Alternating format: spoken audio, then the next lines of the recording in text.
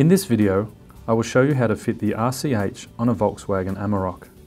Note, the following instructions can also be used for RCL.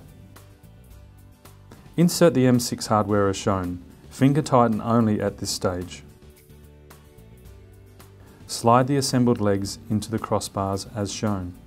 Insert the Vortex rubber, cut to length if required. Fix the crossbars to the vehicle-specific base kit. Ensure the crossbars have an equal overhang.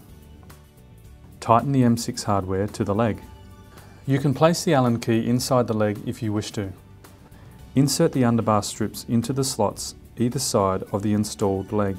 Cut to length if required. Tighten the M6 leg hardware.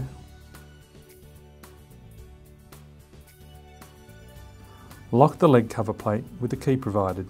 RC legs come complete with a unique standard key. The Master Fit key is shown here. Insert the crossbar end caps and lock into place.